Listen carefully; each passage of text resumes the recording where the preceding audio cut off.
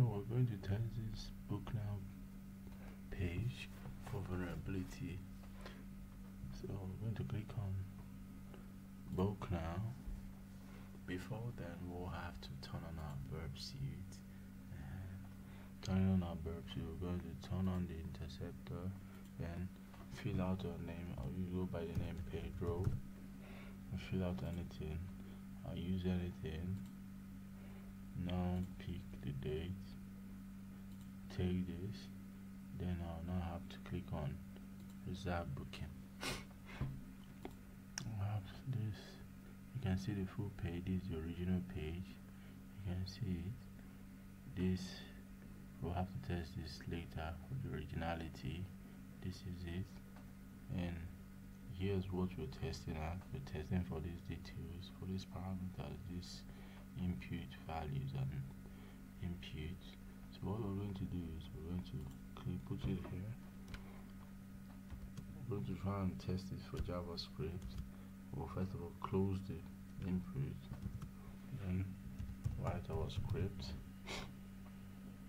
Close our script. Now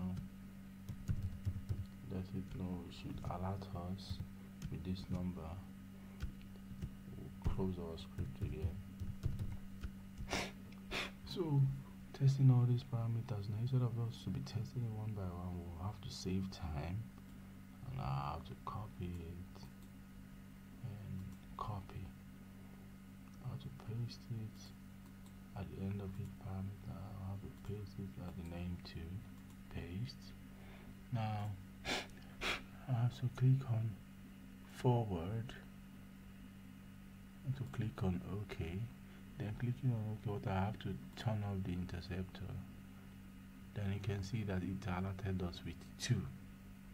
It alerted us with 2 to show that there's a JavaScript.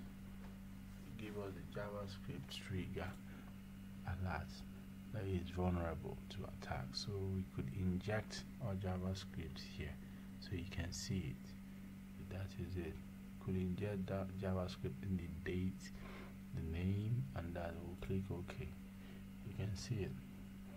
You can see that it shows up that this shows that it's not part of the code, and also this shows that it's not part of the code, but this is where it's coming from, because you can see that it's locked. So if you right click and inspect it, you see that it is locked, because we'll have to just take your time, look at it, so you can check where the problem is coming from here. You see it.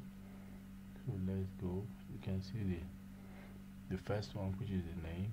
You can see the second one, then this is the third, and in this one now you can see that is written here that the script alert 2. You can see it on the date, in the value of the date. You can see it. You can see it that it is locked. It's inside the script. Okay, you can see it. This is inside it. It's locked. So this is where the issue is coming from.